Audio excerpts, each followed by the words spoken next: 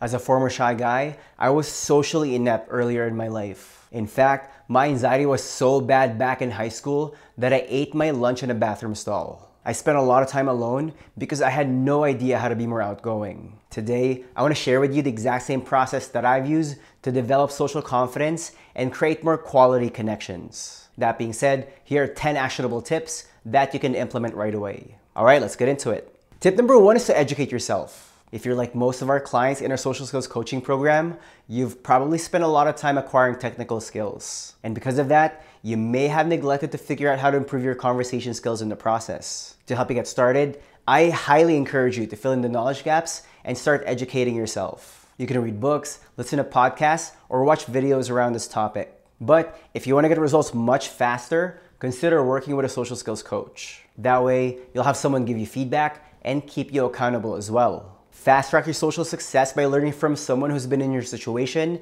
and has the results that you want. You'll see progress very quickly than doing things on your own. Whether you like it or not, you can't really avoid interacting with people. If you're socially inept, you're severely handicapping yourself from living your life to the fullest. That's why learning how to put yourself out there is one of the best skills you can ever develop. Tip number 2 is to stop trying so hard. If you're having a tough time speaking up, it's probably because you're afraid of being judged by others. You don't value your opinion and you're too concerned about what people think of you. If you don't believe that what you have to say is good enough, then you're just going to keep to yourself. That being said, in order to overcome being socially inept, you need to know how to relax around people. When you remove any attachment to the outcome, you'll be able to allow your true personality to shine through.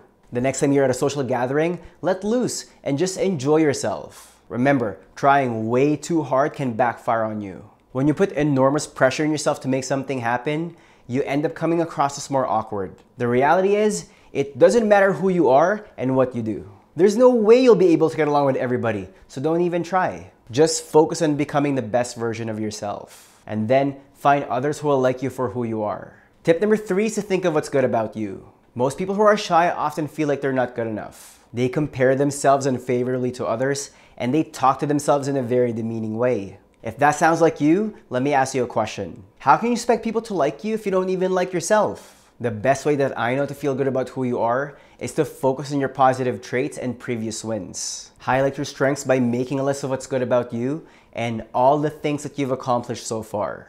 By doing so, you'll realize that you're not doing as bad as you may have assumed. As a result, you'll feel less intimidated by others and you'll feel comfortable in your own skin. Tip number 4 is to come up with stories. If you don't know how to avoid awkward silences in your conversations, you need to do some preparation. That way, you'll have a good idea what to say the next time you interact with someone. If you think about it, most people tend to discuss similar topics over and over again anyway. In order to figure out how to be more talkative, come up with some stories in advance. Think of interesting ways to discuss your work, your upbringing, places you've been to, events you've attended, and your interests. I know doing this sounds like a lot of work, but really put in the effort to write these stories out. When you do, you'll feel more confident talking to anybody. If you're willing to, I highly recommend you record yourself telling these stories as well. That way, you can make the necessary changes to your tonality and delivery before you go out and socialize. Tip number 5 is to imagine things going well. Your mind and body are interconnected. When you change one,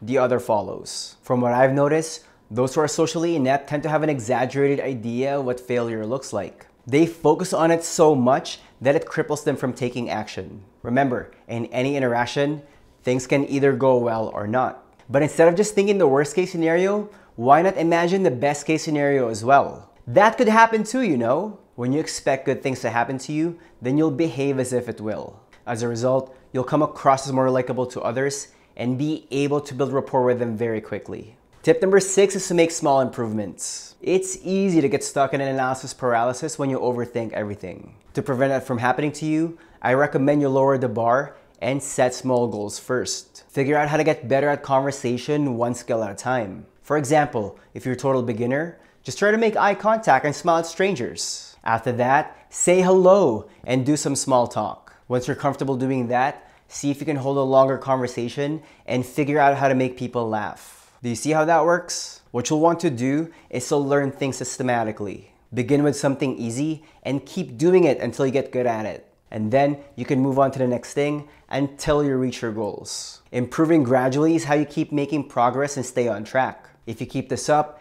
it's inevitable that you'll succeed socially. Tip number 7 is to be interested in others. The truth is, we're all inherently selfish. That's why we tend to like those who also like us. If you want to become an interesting person, you need to be interested in other people first. That being said, the next time you talk to someone, put your phone away and be present. Give them your undivided attention and be curious about them. View yourself as a student, keep an open mind, and see what you can learn. Listen attentively and ask follow-up questions as well. If you do those things, you'll make whoever you interact with feel special. They'll have a good impression of you and they'll look forward to seeing you again. Tip number 8 is to look for things in common. Have you ever met someone you instantly got along with? It's probably because you had a lot of things in common with that person, right? Remember, familiarity builds comfort very quickly. So explore as many mutual interests as you can. If you want to have more effortless conversations, make it easy for people to talk to you.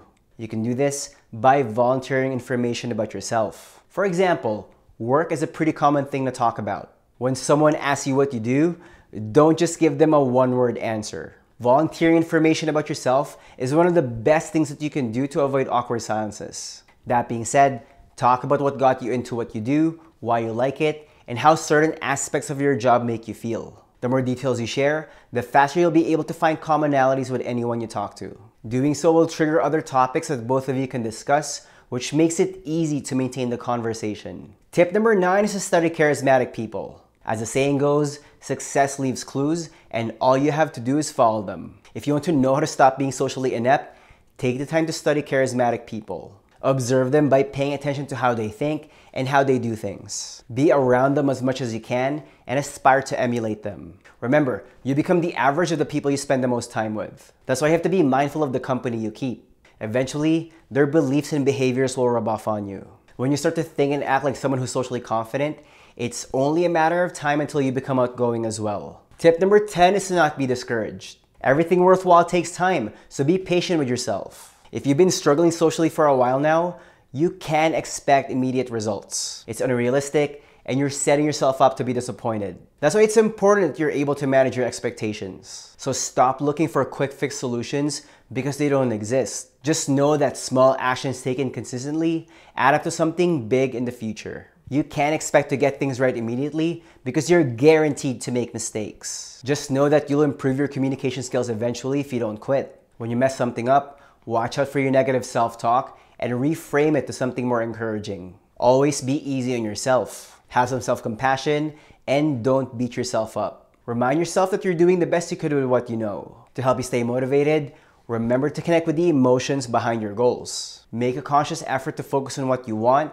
and why you want it. Doing this will help you keep going even when things become more challenging. If you're shy and technically skilled and you want to know how to approach and talk to anybody, remember to download your free social confidence cheat sheet. The link is in the description below. If you're tired of struggling socially and you want to learn more about our social skills coaching program, book your free consultation today and let's connect. The link is in the description below as well. If you like this video, go ahead and hit the like button, subscribe, and share it with someone who you know could benefit from it. And now, let's turn it to you. Which one of these tips are you going to implement first? Are you going to educate yourself or study charismatic people? Leave me a comment below and let me know. Alright, that's it for me for now, and I'll see you in the next video.